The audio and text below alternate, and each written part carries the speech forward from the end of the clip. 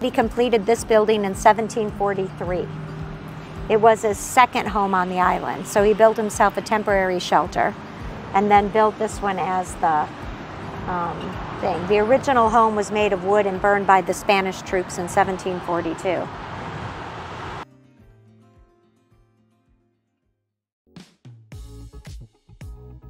We met a nice couple of ladies at the Jekyll Island Club, and they had mentioned that they were staying over at the campgrounds.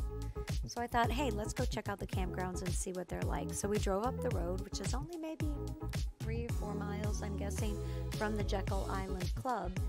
We found these great campgrounds, and it's busy. The campgrounds are really full right now, probably because that Shrimp and Grits Festival is going on. But you can see it's a lovely location with the old oaks, and it would be very shaded in the summer when it could be a little bit hotter in Georgia.